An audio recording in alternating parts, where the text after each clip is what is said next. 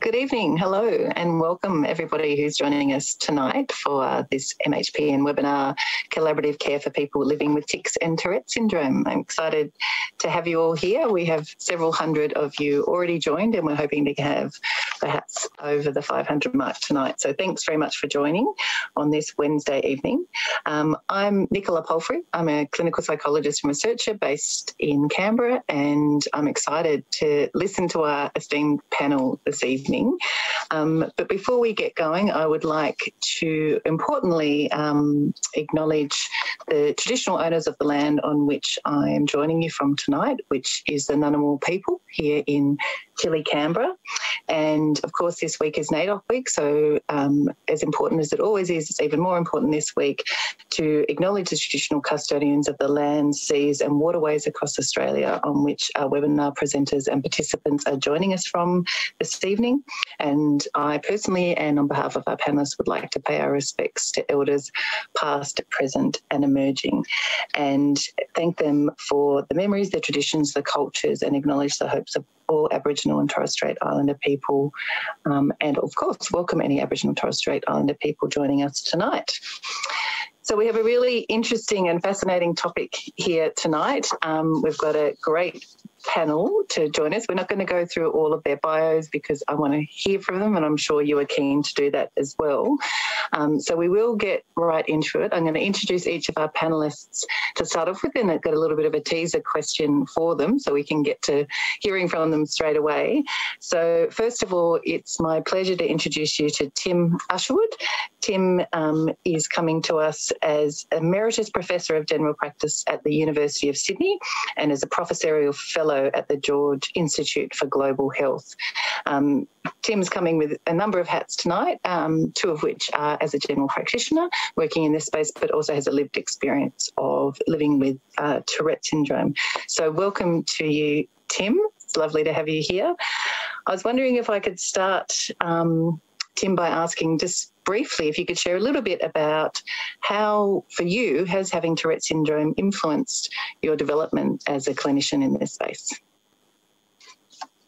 Yes, thanks, Nicola. Well, I suppose I've been fortunate. Although the tics have been fairly intrusive at times, they've never really prevented me achieving my career goals. It probably helps that I've never had coprolalia, and I acknowledge that some people's lives are far more affected by tics than mine has been. What having tics has done is to make me very aware of an othering attitude towards patients that can sometimes be found amongst medical practitioners and perhaps in other health professions.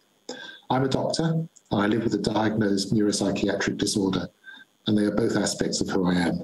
So I'm human, just like everyone else. Thank you, Tim. I think it's so important to have those dual lenses coming tonight, so I'm really excited to hear as we go through tonight.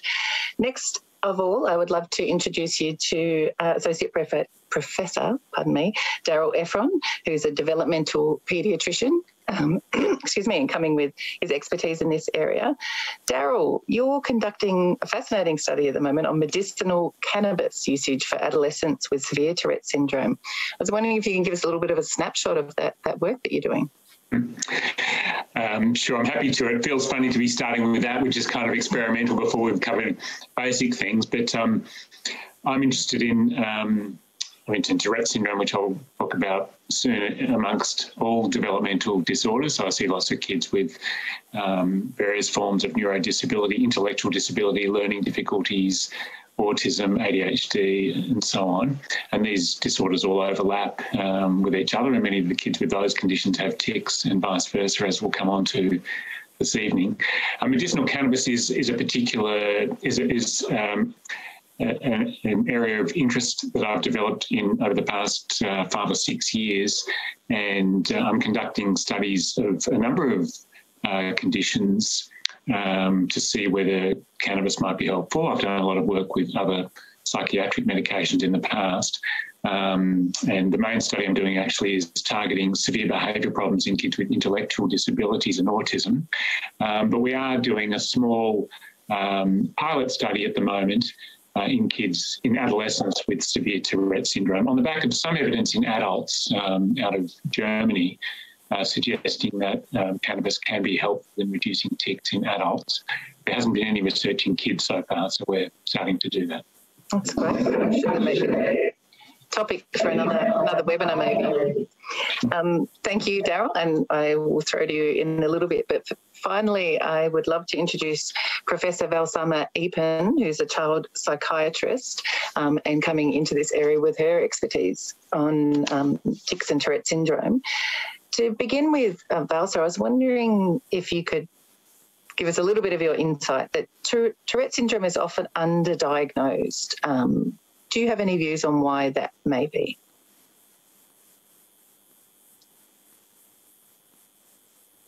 Yes, it is true that it is very much underdiagnosed, partly because it has got a milder onset when it comes on as a blink or a twitch, and parents might take them to a GP, for example, or to somebody else. And depending on what answer they get, they may never go back, even when things get worse. For example, if you had a little bit of blinking and a twitching, and then you went to the GP or to another professional or pediatrician and got told that, oh, that's okay, that's kind of something that kids do and they grow out of it. Even when things get worse or other comorbidities start to occur, they would think, oh, that's something that the doctor said is okay, you don't need to do anything further. That's one way in which it's not diagnosed.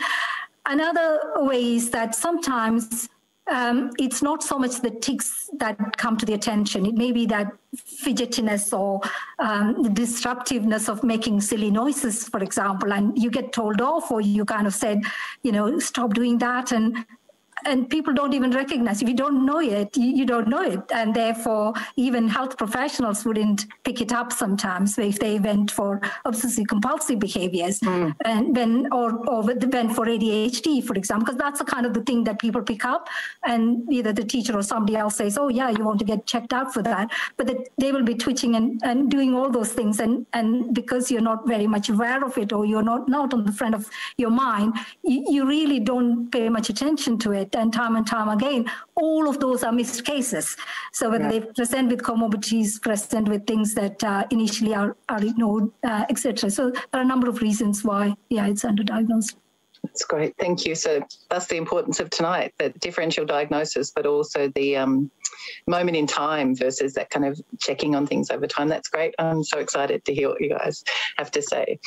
So we've got over 440 people joining us tonight, which is a wonderful result. So I'm sure they're going to get a wealth of information tonight. But without further ado, if there's no other major issues, we should get into it. We have learning outcomes that we can go through very briefly, but basically the panellists tonight will take us through an understanding of tics and Tourette's, how they may manifest, how we can work with them, what the different approaches to treatment and outcomes are for people impacted, as well as the families that support them. So let's get going. I think we had a case study that we'll refer to as we go along tonight. Some of the panellists will refer to it in their first talk, but we'll also address it again in the Q&A as we go along. So you all should have received that as we go along. So without further ado, I'm going to throw over to Tim to hear from his perspective on tonight's webinar. So over to you. Thanks, Tim. Sorry, I was muted. Thanks, Nicola. And can I have the first slide, please? Thank you very much. So, okay, so thanks again, Nicola, and good evening, everyone. I'm a general practitioner and a researcher and a university teacher. That's me with my children at the end of the Heafy track, a 5-day walk in New Zealand. My first memory of ticking was repeatedly grunting in my primary school classroom, much to the irritation of my teacher and the amusement of my classmates. Some weeks later, I saw my father wrinkle up his nose in response to an unpleasant smell. My grunting gave way to nose wrinkling. Over time, I acquired new tics and lost earlier ones. They became more complex, often combining grunting with other movements, and mainly affecting my face, neck, shoulders, and arms. Inevitably, my nickname at school was Twitch. Although I saw several doctors and a child psychologist, I remained without a diagnosis until I was at university. In my third year of medicine, I asked our psychiatry lecturer if he could explain the cause of my tics. He referred me to a neurologist, and it was an enormous relief when I received a diagnosis of Tourette syndrome, of which I'd not heard at that point. But at last I had a reason, a diagnosis, and a way of talking about my symptoms. I'm now 68. My tendency to tic has reduced markedly over the last couple of decades, but it is still present when I feel stressed, and you may notice the occasional tic this evening. Fatigue and mental concentration can exacerbate their frequency. Listening to music and physical activity both reduce the urges. Next slide, please. At times, the tics are socially embarrassing, but they have also been the source of shared amusement. I've never experienced coprolalia, but I am aware of a temptation to copy the verbal and non-verbal tics of others. Occasionally, I have left a room to avoid catching a tic from another person with Tourette's. Tourette syndrome is well known to be associated with a range of other conditions, including ADHD, OCD, poor impulse control, and other behavioural problems. I don't meet diagnostic criteria of these conditions, but I do tend to be somewhat obsessional, which is perhaps not a bad trait for a physician. I also have difficulty concentrating on a single task for a prolonged period.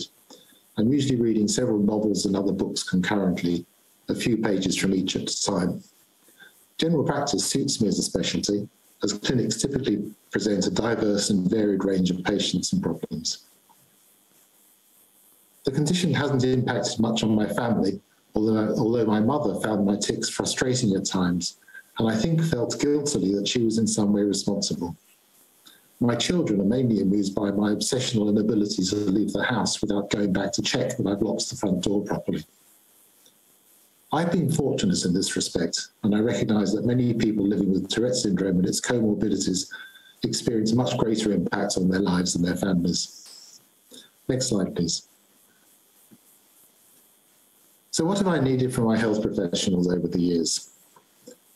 Receiving a definitive diagnosis and an explanation of the condition were enormously helpful, and they gave me a way of talking to others about my tics. Tourette's main impact on me has been as a cause of social embarrassment. I could have done with advice on strategies for coping, especially as a teenager and young adult. For many years, I hoped for a cure, or at least for treatment to reduce the ticking, but a trial of haloperidol was unpleasant and put me off the idea. What I have found most helpful is self-acceptance. I don't particularly like having Tourette syndrome, but it's a part of who I am, like my eye colour. Next slide, please. It's worth remembering that Tourette syndrome is chronic, affects the patient and their family in different ways at different life stages, and generally requires a multidisciplinary approach to care. The patient themselves has to manage their own condition, hopefully with support from family and friends. Well-informed teachers are important, as is a regular general practitioner who can advise, advocate for the patient, and coordinate their care on an ongoing basis. Definitive diagnosis may require input from another specialist, such as a paediatrician, neurologist, or psychiatrist. And for many patients, mental health expertise is likely to be needed in providing psychological and behavioural therapy. Daryl and Balsa are going to say more about this. Thank you. Wonderful. Thank you so much, Tim. I'm really interested to unpack some of that a bit further with you as we go along. But for now, I will hand over to Daryl. Thanks very much, Daryl. Thanks, Nicola. Good evening, everyone. And nice to be part of this webinar this evening. Really interesting to hear Tim's story of his lived experience. And in fact, many of the points that I'm going to make from a paediatrician's perspective will be picking up on threads that Tim's already started to spin. So we're not going to give a textbook overview of Tourette's here by any means, but it's a fascinating condition from a paediatrician's perspective because it's so complex and multifaceted. But from the patient's perspective, it's incredibly frustrating, and Tim used that word as a patient or a person with Tourette syndrome. For many reasons, the symptoms themselves, which I'll talk about, are incredibly frustrating when they happen, but the course runs a waxing and waning course. So there are periods where kids seem to be much better, and then usually for no rhyme or reason they get worse again, sometimes for a good reason, a change of teacher or something happens in the family and there's an obvious stressor that means they get worse again, but very often they just wax and wane and fluctuate in severity and intensity for no good reason, which is really, really difficult to live with. So Tourette's was first described by Gilles de la Tourette, a Frenchman in the late 19th century, and the history is really interesting if anyone wants to read about it, but at the time it was mostly thought to be a manifestation of hysteria, is my understanding, mostly had a sort of a psychodynamic understanding, but we've come a long way and we now understand it to be basically a neurobiological disorder, of course, with psychological contributions. Next slide, please. So I'm just going to pick up a few points and we can touch on other things during discussion in response to questions. So when I was training, I was taught that lots of kids have tics and they're pretty much harmless, don't worry about them. They can annoy parents and teachers sometimes, but they don't cause too much trouble. That's actually probably true. Simple motor tics are common in primary school age kids and generally are relatively harmless.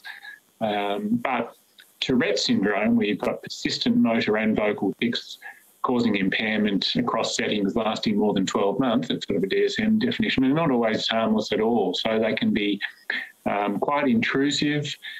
They can interfere with functions like using a keyboard or even walking and talking at the severe end of the spectrum. They can be very distracting. In addition to intrinsic problems kids might have with concentration, the tics themselves can distract. As Tim has mentioned, they can be embarrassing and stigmatising and sometimes can cause social isolation, although I'd have to say I'm always impressed by how more often how understanding peers can be at school, but not always. And they can be quite demoralising for kids, and this can lead to secondary acting out and even self-harm and depression. Sometimes they can be painful. Either the tics themselves can be painful or efforts to camouflage or suppress the tics with sustained muscle contraction can cause things like a sore neck. And the effort to suppress them, even if it's largely subconscious during the school day, which is very common, kids often don't tic much less at school than they do at home, but that comes at a cost of a build-up of inattention and fatigue. And in extreme cases, they can cause injury, and there are case reports. I mean, you do see this perioral excoriation. That's kids who open their mouth very wide can get dry skin around the mouth, which can be quite sore. And there's been rare but real case reports of things like spinal cord injury or even retinal detachment from violent head and neck tics. Next slide, please. Kids with Tourette syndrome, and I'm mostly speaking about kids. I'm less familiar with the adult world. But children and adolescents with Tourette syndrome more often than not have one or more comorbid or associated mental health comorbidities. The commonest ones are ADHD and obsessive compulsive behaviours, sometimes reaching threshold from a compulsive disorder. Furthermore, a whole range of mental health and developmental disorders, almost any disorder you can think of, are more common in kids with Tourette's than control peers. So anxiety disorders, learning difficulties, autism spectrum disorder, oppositional defiant disorder, and depression, and there are others I've probably left off the list. Next slide. So again, Tim touched on the importance of psychoeducation, fancy word for just sharing information about the condition and its cause and its likely prognosis and natural history. And this is, of all the conditions we see, I think in Tourette syndrome, psychoeducation is probably the most powerful and important. It's important in everything we do as physicians and health professionals, but I think in Tourette's it's particularly important and can really help with reducing stigma and self-esteem erosion that can come with Tourette. So just simple things like Tourette's is a neurobiological disorder based in abnormalities of the neurochemicals, which we don't fully understand. So this is for the patient and the family and also for the school and other people involved in the child's life. He can't help it. I say he because it's mostly boys, although of course girls can get Tourette syndrome less commonly. Comorbidities that I've mentioned, management options, which I'll come to, and the natural history, which I mentioned, which is of a waxing and waning course, which usually starts to improve through the teenage years and sometimes goes away altogether, but not always, and sometimes persists to some extent in adult life. Amongst the Tourette community, there's the talk. There's a term called the talk, which is when kids, and very bravely, often with the support of a parent, give a talk about their condition to the class. And the Tourette Syndrome Association of Australia has a template for this, which is very helpful. And this, not all kids want to do this or can do this, but for those that want to and do, it can be a game changer. It can really, really help them get on with their lives, and it just becomes a part of who they are. Everyone's got a quirk, and that's the quirk for this kid. And as I said before, it's amazing how accepting peers can be of, you know, what pretty unusual behaviour sometimes. Next slide, please. I'm not a psychologist, but various forms of psychological intervention can be helpful for kids with Tourette's, more often actually targeting things like obsessive compulsive behaviours or anxiety disorders, or sometimes depression. But there is a manualised specific intervention called CBIT for tics, Comprehensive Behavioural Intervention for tics, which involves two main elements: exposure with response prevention, which is about increasing tolerance of this premonitory urge, which tics have an urge, some described differently by different people who have tics, but something like an itch that needs to be scratched. So tolerance of that is one part, and then habit reversal training, which is training the person to develop, when they feel the premonitory urge, to develop a competing response that's incompatible with the tic and less socially stigmatised. And it's been shown in studies to be better than supportive psychotherapy for children and adolescents over about age 9 with Tourette syndrome. But the psychologist does need to be trained in this specific therapy. And importantly, you need to have strong parental support. So you need a motivated family who are available to work with the child or teenager. Finally, a couple of comments about medication. Here, some general points. We don't usually use medication to treat tics for reasons which I'll touch on. So we would only consider it if the tics are at least moderate severity or severe and really quite impairing. And if we are going to use medication, we don't necessarily always target just the tics. Sometimes we do if the tics are really bad, but probably more often we look at the whole patient and what comorbidities they have, and we might try to choose a medication that treats both the tics plus some other comorbidity, such as anxiety or obsessive compulsive disorder, for example.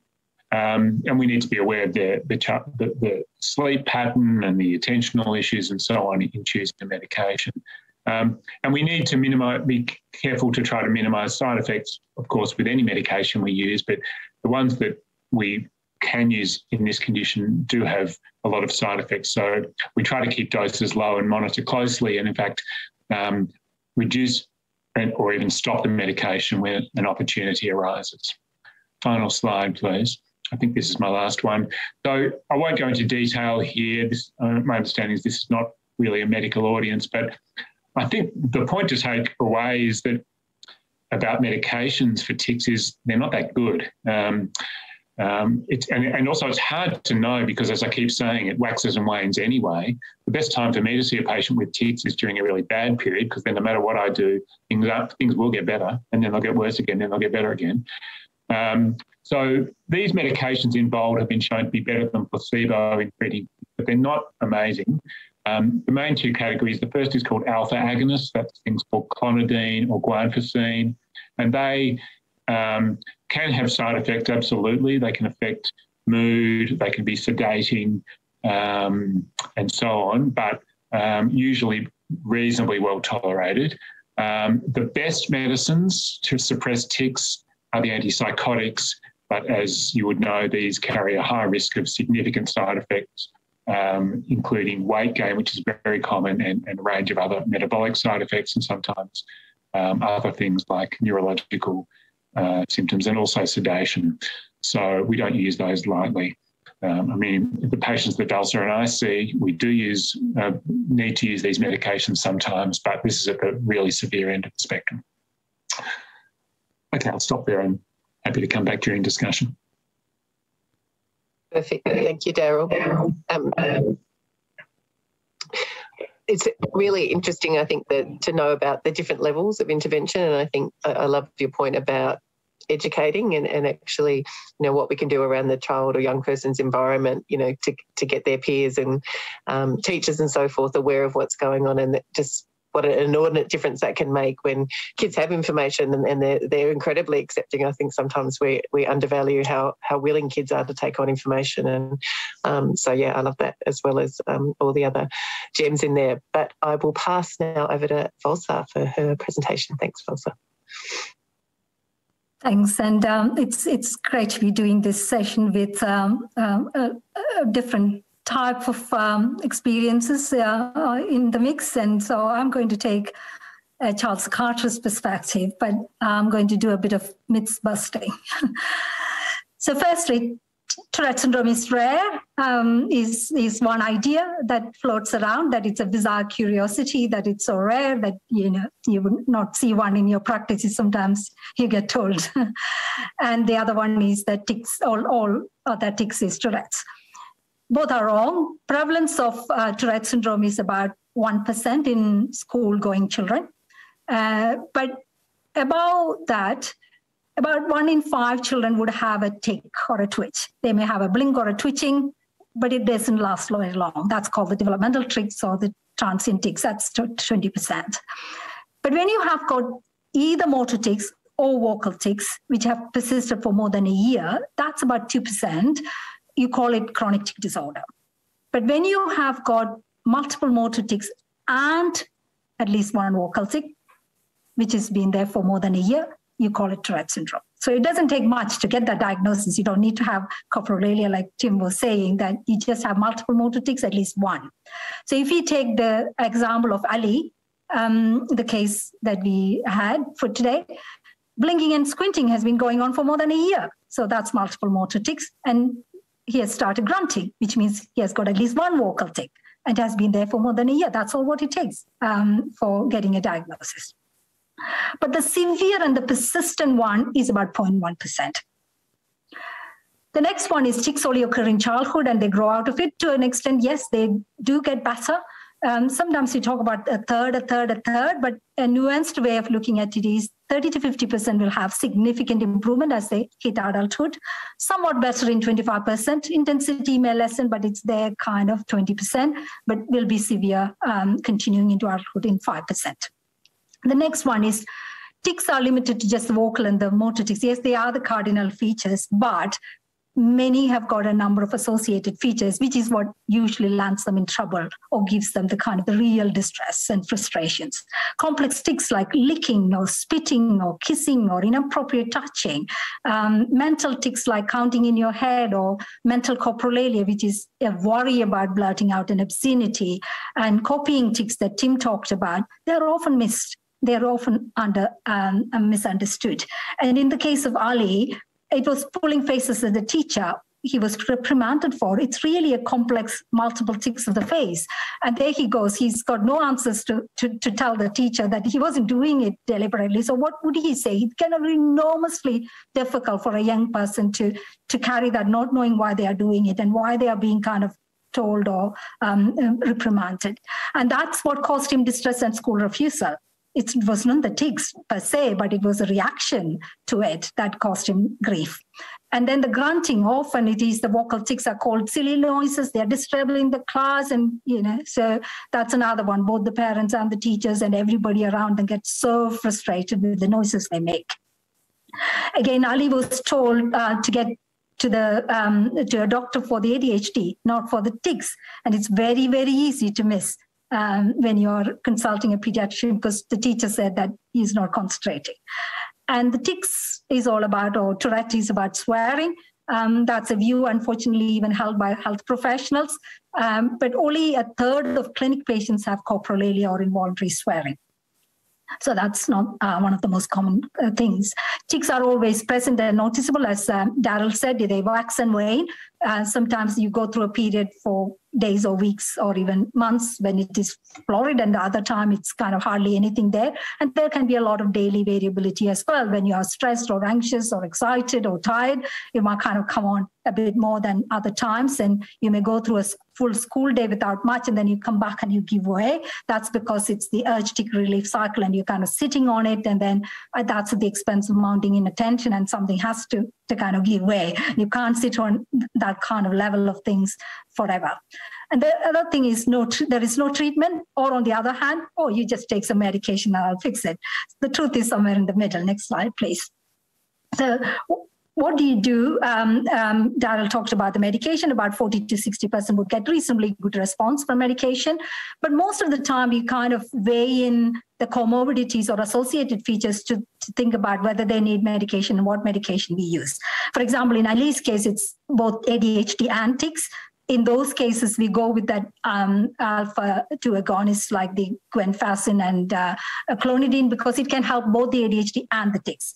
While tics per se, the antipsychotics are much more powerful and effective, when you have got the two together, the ADHD and the tics, you probably want to use something that can have a positive impact on both as your first line, and then go into the next one. For example, in the case of Ali, the teacher said to seek help for the ADHD. So if a parent goes to a pediatrician because the teacher suggested he may be having ADHD, the tics are going to be totally not in the priority area, or nobody would be looking for it, or you may not even kind of figure out in that consultation that he has got this squinting and the blinking and all of the other things. So the medication choice, there may be stimulants. I'm not saying that you cannot use stimulants, but sometimes it can make the tics worse. And so it is very important to understand that this is in the context of tics. And the same goes with OCD and tics. If you understand that it's coming with from the family of tic spectrum of obsessive compulsive behaviors, and the clues might be that they are got a concern for symmetry, they have to do evening up. If you do something here, you have to do something there to make it even. Or you have to get things just right. They keep doing it until they get it just right. Only they know what it is. And so these are very critical clues that this may be from a tic family of obsessive compulsive behaviors. And there, your standard treatment with SSRIs alone may not be sufficient. So again, that comorbidity may dictate what medication and you use. There, you may need to add a neuroleptic as an adjunct with the SSRI in those cases. Next slide, please. So coming to the behavioral methods of treatment, the comprehensive behavioral intervention for tics, a huge US study by NIMH, 38% showed significant improvement, 52% showed some improvement. But it's also to be borne in mind that there has to be significant motivation from the part of the person engaging in the treatment, and also on the support people, whether they are partners or family members. It's very important. And again, tic type sometimes is important. Vocal tics may not be that amenable to CBIT as much as motor tics, and also the availability of clinicians or to do the treatment becomes another thing. And manualized it is, so those who have got CBT type experience, and they will be able to kind of pick up the manual and get the techniques. There are no-cost workshops done by Center for Disease Control with the Tourette Syndrome Behavior Therapy Institute. We did a little bit of training for clinicians as part of a research project a while ago. We are hoping to do one again. I have put in the resources, the link for getting the manual. You can buy it, and parent workbooks can also be bought. Sometimes I say that even if the behavioral methods of treatment didn't give you the therapeutic effectiveness that you're looking for, it can still have an important role to play. Because if you can think of a stressful situation where you're worried that you're going to tic and you're going to kind of make your time really embarrassing, the tics are going to get worse because you're stressed. But having these techniques in your toolkit pulling them out to tide over that situation can be effective significantly. So that comes into the part of that coping with and strategies to get you tied over those kind of particular moments or situations. Schoolwork accommodations are important, psychoeducation, self-acceptance, as Tim said. And Tourette Syndrome Association of Australia and the other countries have got a lot of resources available. They run camps. And so it's about accepting, finding what works for you, just like what ticks you, makes you tick. It's kind of what makes you better as well, understanding that and managing the times when things are quiet and using certain times of the day or certain times of your life when things are quiet to kind of do other things. So it's very much an evolving situation. People need to be very prepared for that unpredictability, and that's part of a big part of coming to terms with it and accepting and managing or living with it. I think that's my last slide, I believe. Am I correct? Yeah. Thank you. Wonderful. Thank you. Thank you all. That's so much information to take in as we're going through, and I'm just been scanning the questions from registrations, but also as they're coming through. So if you do have questions, please send them through and we will get through them. We've had a dozen or so far for me to work through, so I will go through some of them as we work through, because we do have a bit of time. But I was wondering if I could start with you, Tim, particularly in relation to the case study that Valsa has just been referring to slightly. I'm wondering from your perspective, both from a lived experience but from the GP perspective as well, if you were to see this family, what do you think your approach to them might be, or what sorts of things do you think they might need in those first instances when they're coming to you with these sorts of questions about what's going on for their family?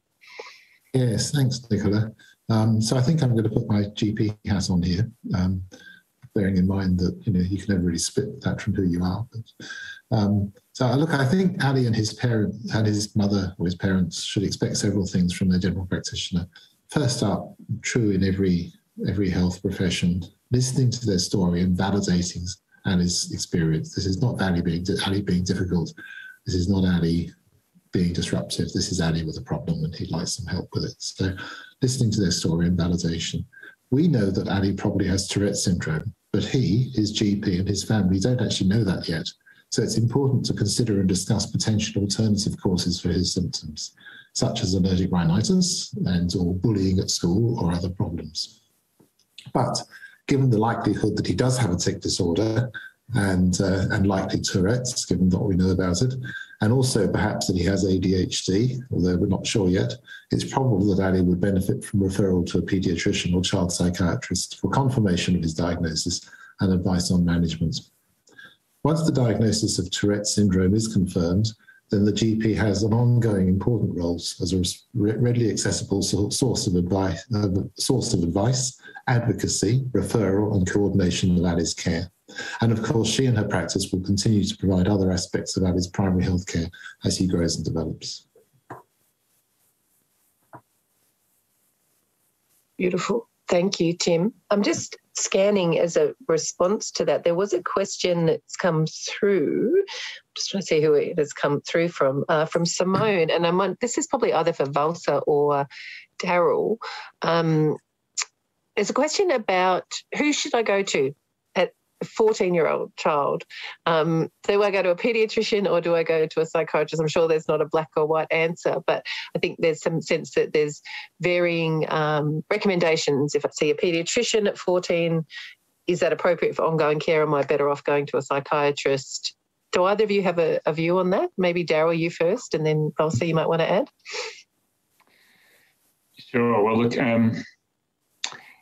it's really interesting, and it's different in different parts of the world. So there's quite a lot of us, and there aren't many of them. So good luck trying to get an appointment with a child psychiatrist for almost anything. I can't get my patients who I'm worried about to see psychiatrists very, very easily either. So look, I think either has a lot to offer a patient like Ali, but in practice in Australia, and I'm talking about major urban centres, let alone regional centres where psychiatrists are even thinner on the ground, it's much more likely that a paediatrician would be available to see the patient. And paediatricians these days are very well trained. Your average general paediatrician is very well trained in the range of developmental, behavioural and quite disorders, but also does a lot of mental health work. And actually the bar for severity of mental health problems that paediatricians see is I think higher than most people would expect. We see lots and lots of kids with very significant anxiety, depression, Tourette's, OCD, etc. Not just people like me who have a particular interest, but paediatricians in the community all over Australia. It's becoming really difficult for paediatricians, I must say, and particularly through the pandemic and into this year, that the number of referrals we're getting for kids with these sorts of problems is huge. I have a small private practice, a group private practice, and we like other practices, are finding it really, really difficult to fit kids in with waiting times blowing out. I don't say that to discourage people referring, but that's just the reality we're in Australia at the moment. Particularly anxiety through the pandemic, as everyone would know, has absolutely gone through the roof in kids and teenagers. And tics, interestingly, is one manifestation that's really, really increased a lot as well. So long-winded way of saying very happy for these referrals to come to paediatricians, but unfortunately access at the moment is harder than usual. Thank you, both. I'm just wondering if you wanted to add to that at all, if either of you. No, again, yeah, Daryl is quite right that it will be very difficult to get a referral to see a child psychiatrist. But I would just add to that, when somebody has got significant comorbidities like obsessive compulsive features and other things which are much more needing help as well, then maybe you can kind of weigh up whether, even if it's waiting a bit, you might want to go to the child psychiatry route. But that's not to say that immediately for somebody with 14-year-old with tics, you will have much better luck in getting a paediatric appointment. Yeah. Great. Thank you. I'm just going to follow on. There's a question from Zoe that came through earlier, and she said, asking to the panel generally, have you seen a rise in tics in adolescent girls, often with comorbid anxiety and depression since COVID? And Daryl, I'm going to throw to you first off. It's kind of what you just alluded to then, so I'm guessing that yes is the answer. Yeah, thanks, Zoe. We absolutely have, and it's been described around the world, and there's publications about this if you want to click the internet. It's been very interesting, and people are still struggling to understand what's going on. So tics typically affect boys much more than girls, including Tourette syndrome, a ratio of about 4-to-1 in most series, and usually start in the early primary school or even preschool period. In contrast, the teenage girls that have been presenting since 2020, actually, since late 2020, this was first described. I mean, we always had a few, but in relatively large numbers, are about equal boys and girls, or even more girls perhaps. I'm not sure what the latest data shows, but very different gender ratio, at least 50-50, perhaps higher in girls even. And the comorbidity pattern's a bit different, less likely to have had ADHD type features and more likely to have had anxiety and depression. And some of them are presenting for the first time in the teenage years, which is unusual in Tourette syndrome, although some of them have had some sort of subclinical tics that haven't caused too much difficulty through the primary school years. And they've almost always got a lot of anxiety, and they're almost always very severe at onset as well, really florid. I think Valsa made the point that tics usually emerge relatively subtly and creep up over a period of months or even years, whereas in these cases they're starting really florid. And the other feature is that they seem to be infective across social media, and people might have heard about the TikTok phenomenon. Videos are being shared, and within a school there might be many girls who are ticking off each other, sometimes boys as well. So it's fascinating. There's a debate amongst experts as to whether this actually is Tourette syndrome or what's called a functional neurological disorder. in some ways, it doesn't really matter. These kids are expressing that they're struggling emotionally and they need help. But the only way it matters to some extent is that we tend to be a bit less, even I already said, we try not to use meds very often in Tourette. With these kids, we probably even have a higher threshold. In other words, less inclined to use meds, more likely to start with psychological therapies. But I'm interested in Val's perspective as well. Yeah, thank you. That's great. It ticked off a couple of questions there, Daryl, that are coming through around the distinction between functional neurological disorder and the tics, for one of a better word. Valsa, did you want to add anything to Daryl's comments there? I think it is a heterogeneous group that's now coming up with that florid presentation after puberty. And some of them would have had a predisposition, either family history, personal history of a few tics here and there.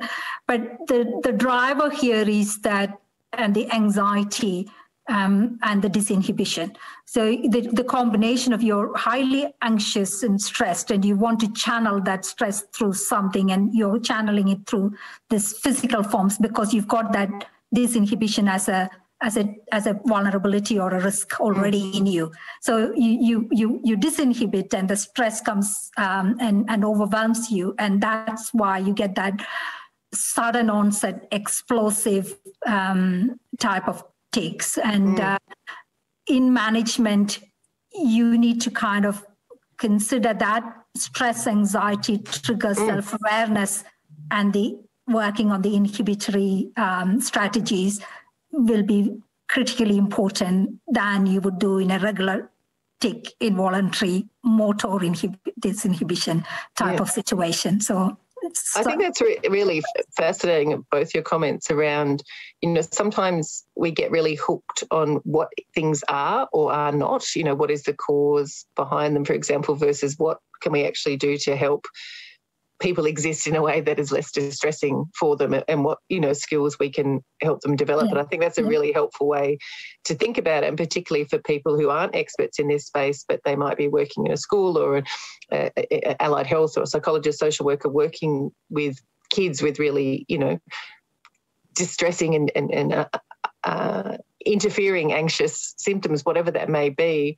We've got really good skills and things that we can do with that, but we can get sidetracked a little bit because we can be caught up that, this is a tic, I don't know how to deal with it. So I think it's always good to look for those commonalities of what can be helpful, which you've alluded to in your chat. I think that's really, really helpful.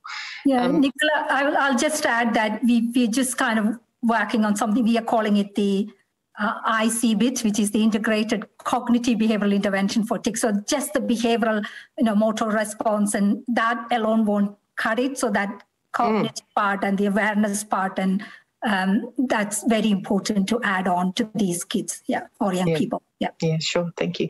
It's going to switch tact for a little bit. I've got a question for you, Tim, if that's okay, from Marguerite, and she's asking, are you aware of any consistent correspondences between a particular trigger eliciting a particular tic? Say that 3 times fast. For example, a particular thought or sensory trigger consistently is eliciting the same particular vocalization. So is there patterns, I suppose, in what leads to what? So I can speak mainly from my own experience and my relatively limited number of patients who've had Tourette's over the years, and maybe Valsa or Daryl wants to add something to my answer. But the interesting thing about tics, as Daryl mentioned, is that they fluctuate in severity, but they also change over time, and I mentioned that myself. And so the pattern of tics that I had when I was sort of 20, say, was different from the pattern that I had when I was 15, and changed again to the pattern of tics that I had when I was 25. So it wasn't so much that, and in terms of triggers, I wouldn't say there was a clear event trigger. It was more the circumstances. So, as I say, feeling stressed, feeling tired, giving a presentation to almost 500 people on my webinar, and I have been ticking slightly as I've been listening and talking. You probably can't see it. So the circumstances are the trigger rather than events generally, and as I say, the form of the tics does change over time, but that's over months or sometimes years rather than being particular circumstances. So if I'm ticking in a particular way, or I have been ticking in a particular way, in one certain circumstances, that's the same group of tics that I'll have as another time. I don't know whether Valsa or Daryl has anything to add to that from their experience with patients. I think probably the question is referring to what we have described as stimulus-induced tics. So a very particular stimulus produces a particular type of tic. And there was a little bit of that during the start of the COVID with the sneezing and the cough and various things. So that stimulus was enough to trigger a tic attack or a bout of tic in people. So that's a very specific thing that occurs in about, in our series from the UK, it was about 5 to 7%. So it's something very specific that some people experience. Thank you, Valsa. Darryl, did you have anything to add? No. Okay, cool. I've got a question that's come in the chat and the Q&A, and I will open it up to see who would like to take this one on. They're keen to hear a little bit more about differentiating mental tics from OCD.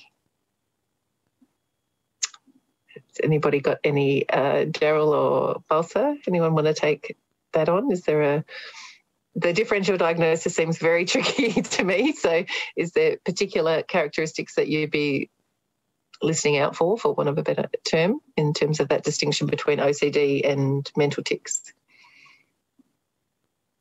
Do you want to go, Daryl? No, I think it's probably more your territory than mine. If I've got anything to add after, I will. So one of the things that we say to differentiate, it's not a hard and fast rule, because some people have got both the OCD linked to the tic spectrum of behaviors, and they have got the primary OCD as well. So no one is immune from each other. So what I'm saying is more to do with differentiating for those who just have one type. Yeah. One thing is that usually in non-obsessive compulsive disorder, there is an obsession or a thought which you neutralize using the compulsion. So I feel like I'm contaminated. I want to kind of get rid of that germ in my hand, and therefore I wash. So there is a thought, that's the obsessional thought, and then you neutralize it using the compulsive behavior. In OCB associated with tics and the mental thoughts, which kind of more as a compulsive tic, we call it, is that it's more about that suddenness rather than that process in which you kind of cognitively think about it and then you neutralize it, but it's more, much more quicker and much more abrupt without that conscious thought process anywhere in the scene. And the second thing is that you're much less anxious, whereas in primary OCD, you get a lot more of anxiety.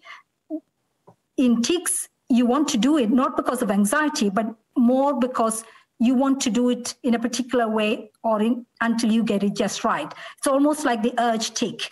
So you have got the urge to do it or have to do it until you get it just right. And that's what's driving it rather than the thought which is driving it. So it's almost like the urge tic. It's almost like it's driven by that wanting to get it just right or wanting to relieve that thing instead of an obsessional thought, which is what is accompanying the compulsive behaviors in an OCD.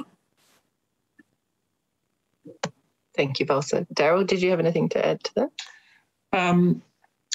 Look, my understanding of this territory is less sophisticated than Valsa's. I found that really interesting, but I'd have to say, as I've had an interest in Tourette's over time, I'm learning more about how common intrusive cognitive urges are of different types in kids with Tourette syndrome, and they're often not something that the kid will talk about readily unless you give an opportunity to kind of strange, weird feelings. And a very in-tune parent will sometimes be able to elicit this from the teenager and then convey it to me in the consulting room.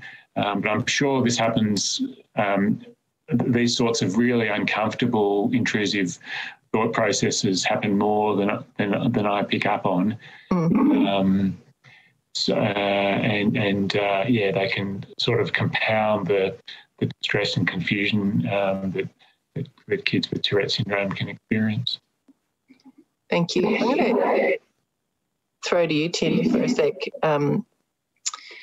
Yes. Valsa and Daryl are describing to me as a, non-expert in this field, but as psychologists work with, lots of kids, is it requires an amazing level of ability to articulate actually what is going on to make some of these differentiations. When you try to talk about our own thought processes or what things feel like, seems it could take an enormous skill set individually to be able to do that. I'm wondering from your point of view and in your experience, how easy is it to kind of put words to some of these impulses or urges? Is that a real challenge for people, do you think?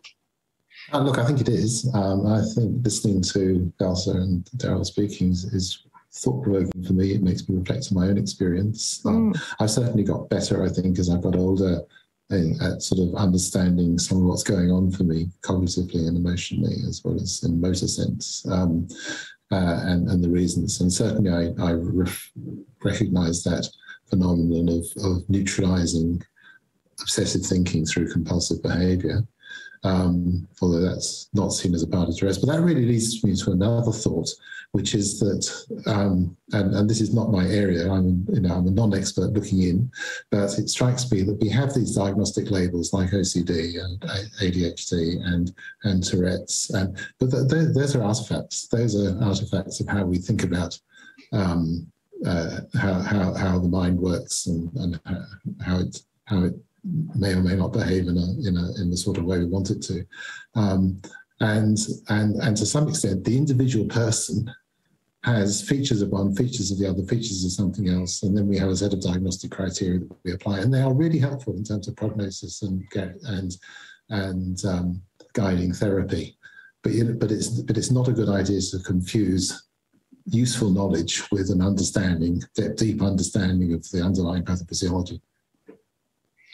Yeah, it's fascinating. I think also the thing that's buzzing through my head as you're speaking there, Tim, is just how much work people do, regardless of whatever they're managing, whether it's they're shy or whether or not they're managing tics or whether or not they have, I don't know, a fear of heights. Everybody has an inordinate amount of strategies that they're not necessarily aware of that they've developed over the years to manage things.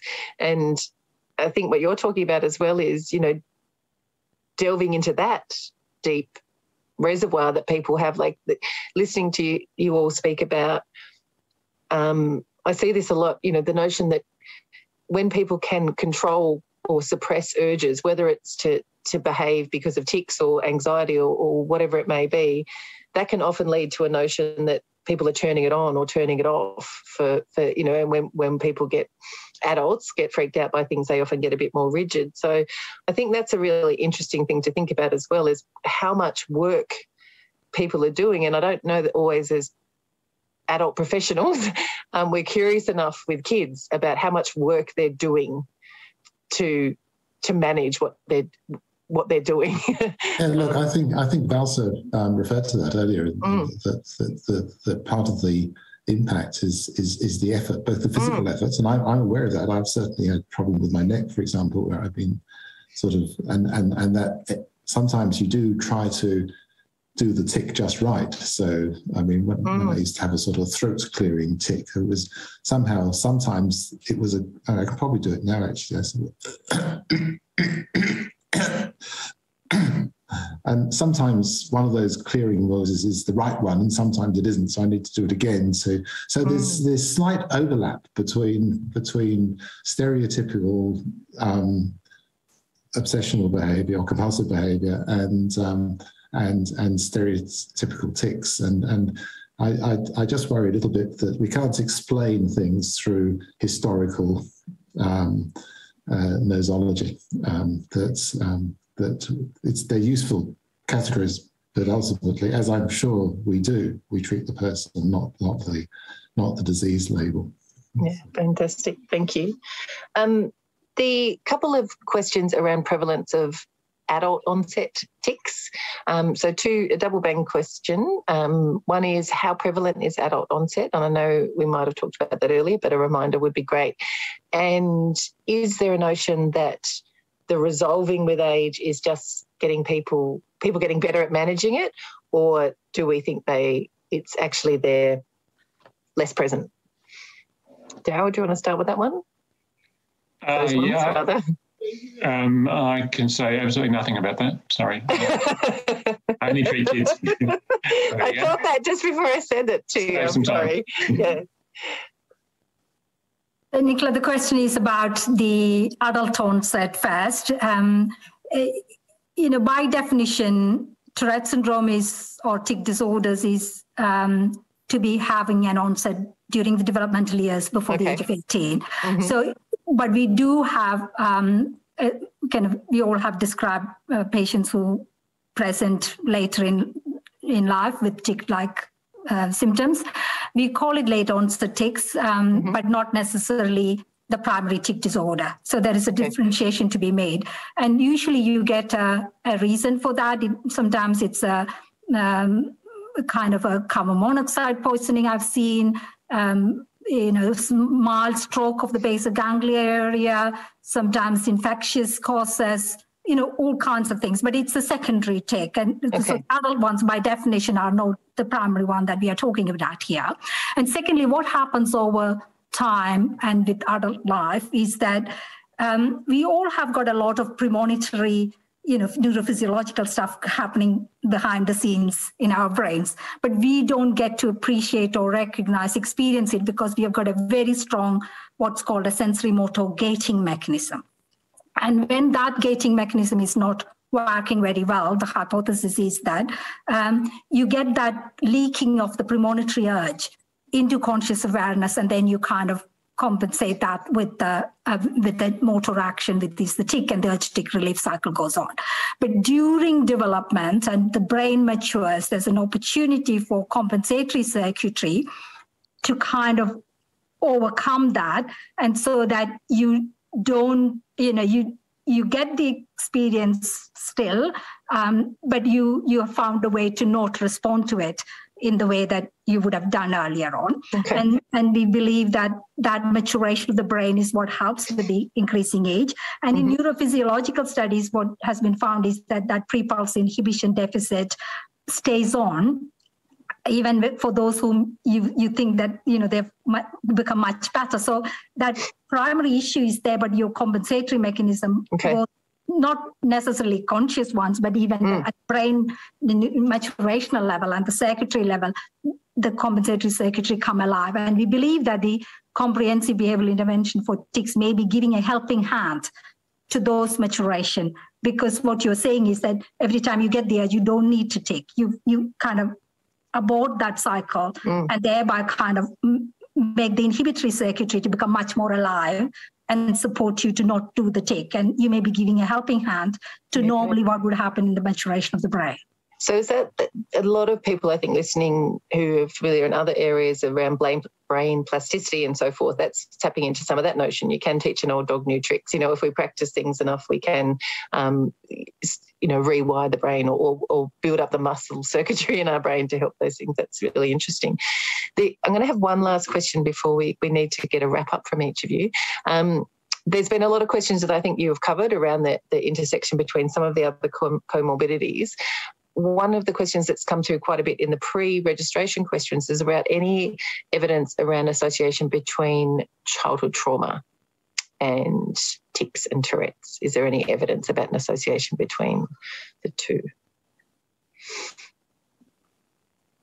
Darryl, have you seen anything with relation to that?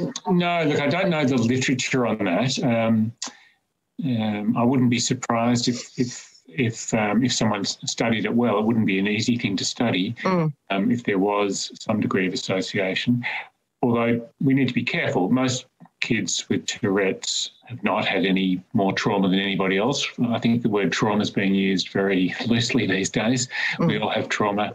So it depends what people mean by that. But yeah, I think it's important to recognise that it is a neurobiological condition, and most kids haven't had more trauma than anyone else, but possibly it could be a manifestation of severe trauma. I think, you know, have I in my clinical experience seen kids who've had trauma and have tics? Of course, because both are relatively common in my practice, but the association's hard to tease out. I'm interested in others' perspectives on that. You think the differentiation will be hard as well, given the comorbidities and the association between complex trauma and all the other comorbidities as well, such as OCD and ADHD and so forth. But always a question that comes up. Go to Tim, please. Yeah, thanks, Nicola. I think it's worth adding that whatever the epidemiology, it is something that parents worry about. I know my mother worried about it, and I know that other patients that I've had who've had tic disorders or some of the other comorbidity disorders, it is a real anxiety that parents have. That something that had happened has led to this. They might be responsible. Something they either did or allowed to happen may have led to this. So it's probably a topic that needs to be discussed at some point in the kid. Not perhaps first up, but it's certainly a topic worth raising at some points in the relationship with such a family. I think it's a really good point. It's the unasked questions sometimes, isn't it, that can be really helpful. You know, we get trained to say other people have questions or other people have raised this question with me, which can be a general way of giving people permission to ask things that they might feel really quite nervous about but are carrying a lot of concern about. I wonder if some people have told me that. Those sorts of indirect questions really, really valuable. Beautiful. We could talk for hours. It's 8:22 already.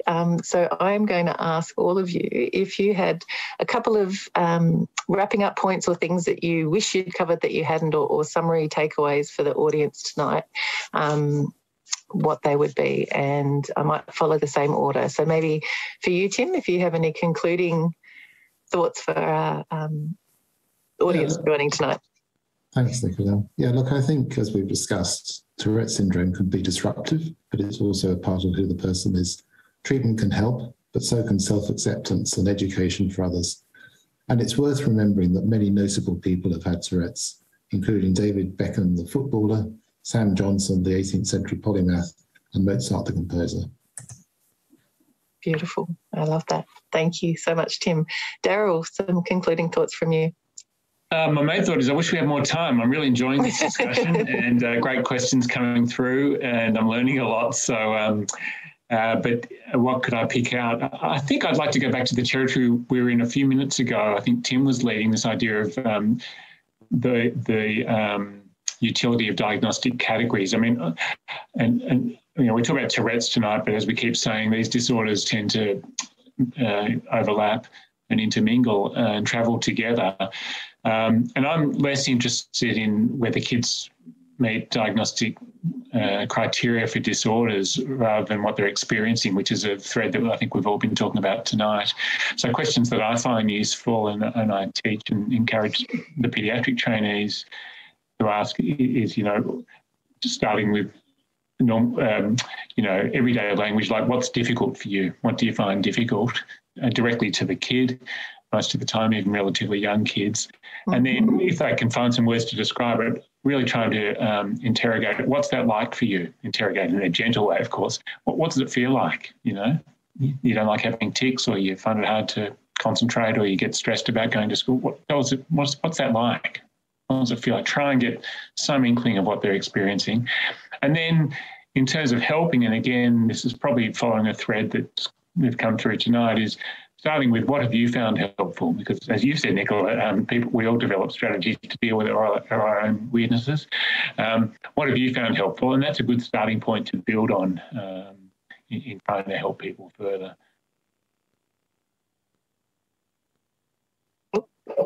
Sorry, lost the mute. Love it. Thank you, Daryl. And Valsa, some final thoughts from you?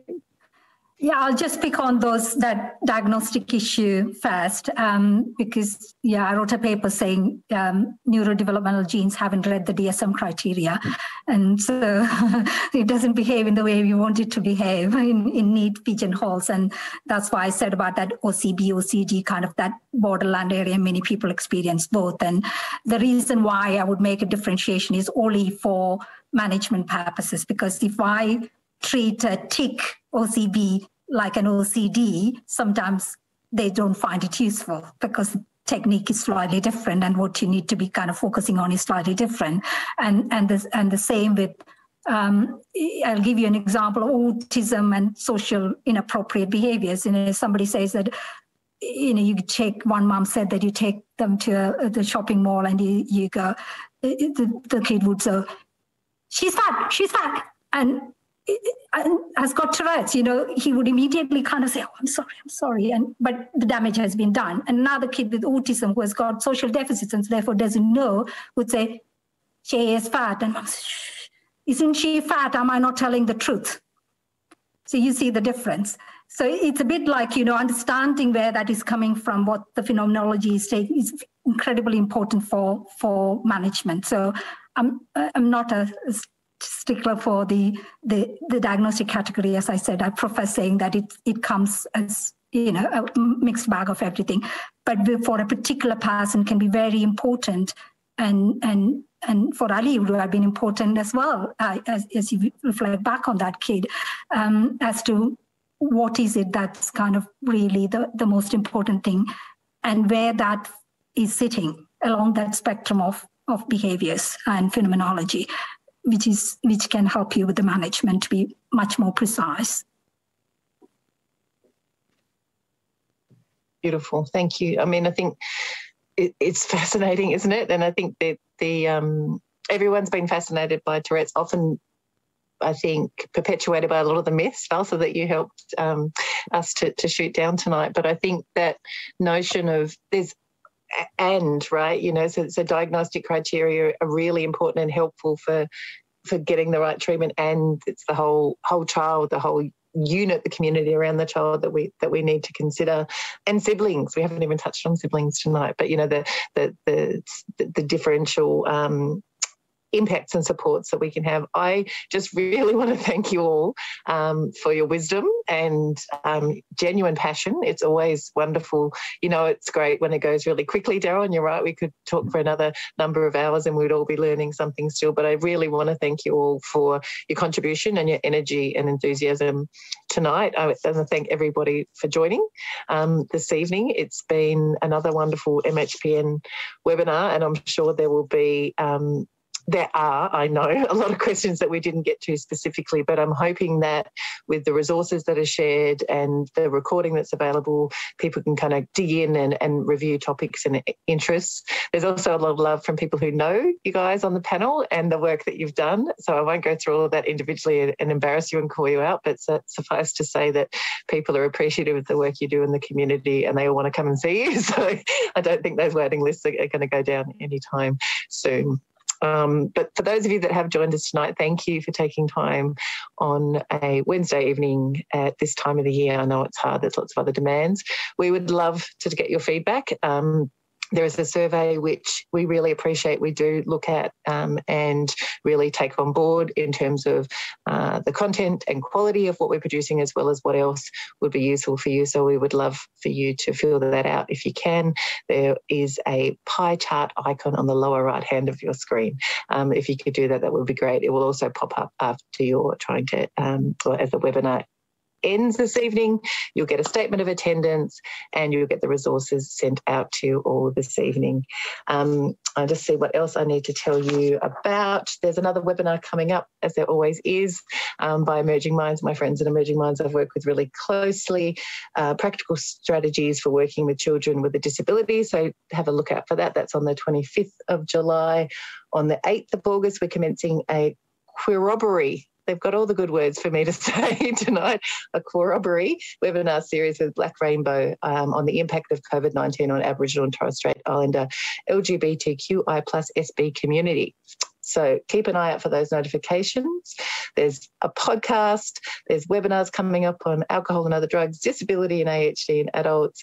Register to find out more. I feel like a radio producer now, but there's always amazing content coming out, and I'm really proud to be associated with MHPN and to learn from the wonderful people.